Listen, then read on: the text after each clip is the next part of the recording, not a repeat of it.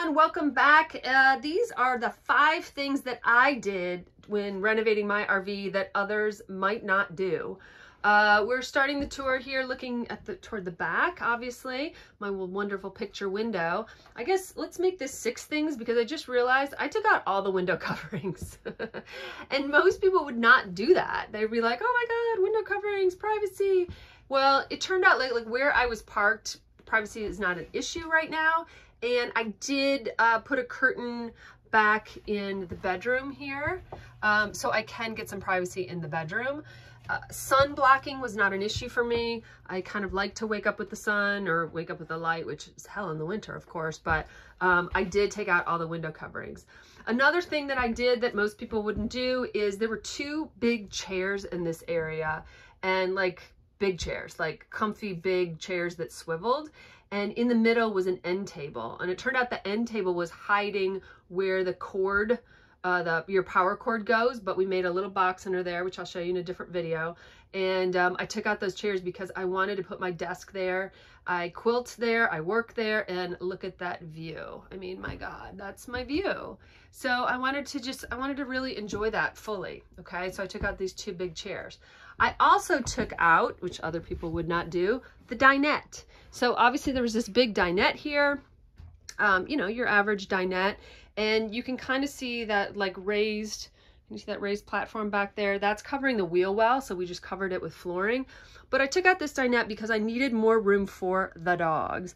And in my case, 2 dog beds, and under there is this vibrational thing called the TheraPlate, which can't live without. We love that thing. So I definitely pulled out the dinette for the dogs. Another thing that I did that other people would not do is I put a coat rack over a window. There's my dogs out there. I put this coat rack over a window, and because it has another window like on this side. Okay, there's 2 of them.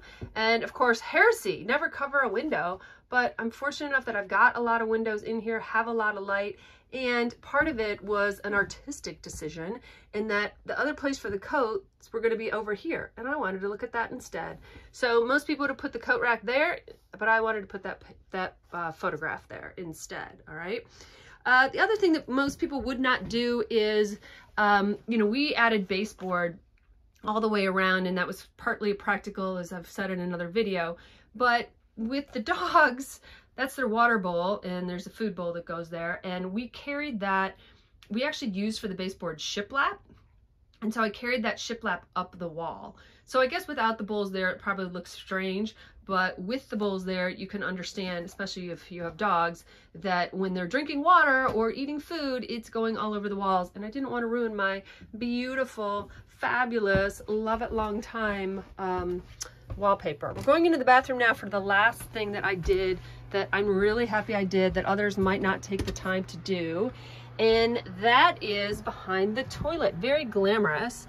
So in changing out the toilet, I watched a great video where someone installed this piece of flex pipe onto their pecs, as you can see, just clicks in. But the brilliance is you can turn off your water right here, just with this knob, right? Or this lever. So I can turn my water off. So if I'm ever having a problem in the toilet, if it gets full, if you want to clean it with one of those whirligigs, you don't want to keep adding water while you've got it open, but you want the water on in the rest of your RV, adding this flex hose to your pecs and then giving yourself a shutoff valve is basically what I did. Freaking genius. So thank you to the guy who showed me that trick because I used it. He actually was doing an install of a new toilet in a new RV, and he added that. He says he adds that to all of his installs. So those are 5 things that I did to my RV renovation that most people wouldn't do, but I'm really glad I did them. Hope that inspires you.